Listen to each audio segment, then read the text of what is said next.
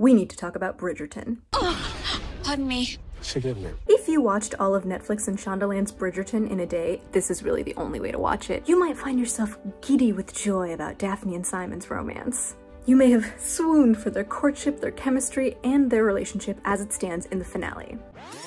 But we have some notes. It all boils down to a simple point, really. Daphne and Simon have terrible communication. I understand that quite well.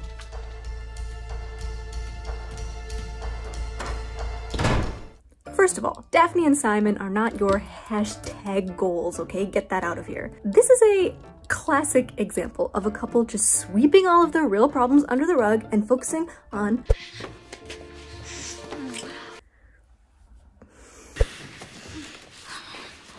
where was I?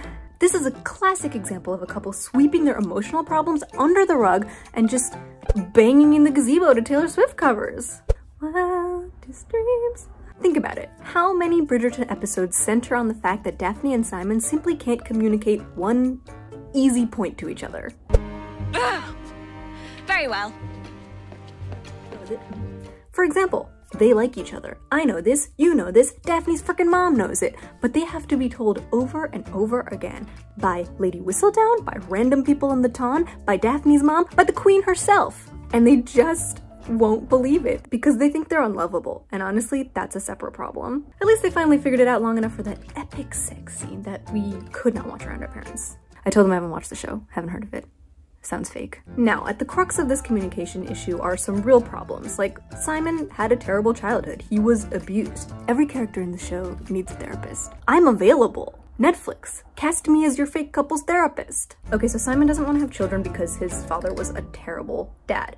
He should have brought this up earlier. I know that it's hard for people to talk about their innermost problems and insecurities, even if they're hot fictitious dukes.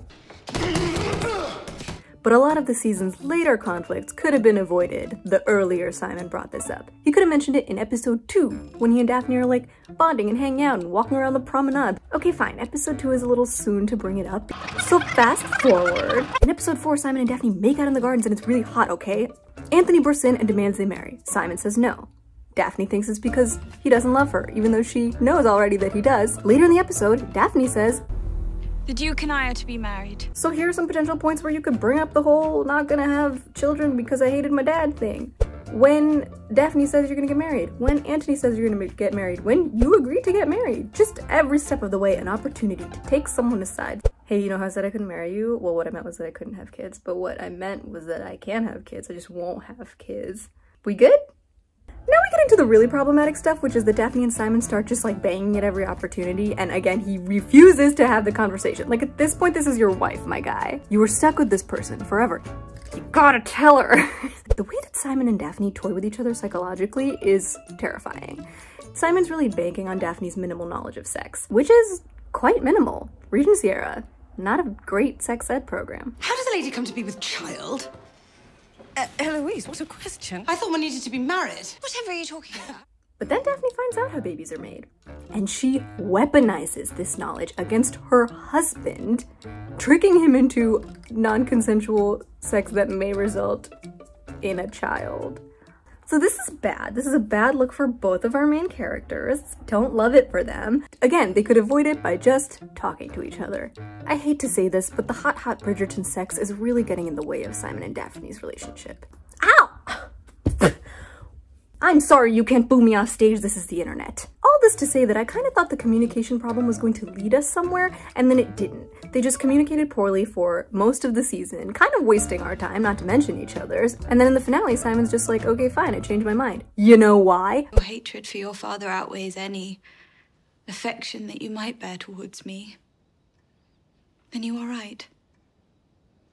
It cannot be undone.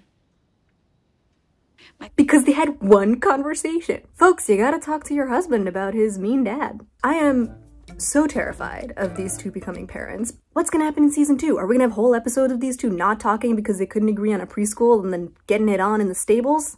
I'm still gonna watch. Whatever you do with these messed up heteros, please give me more of Benedict the bisexual painter. It's all I want.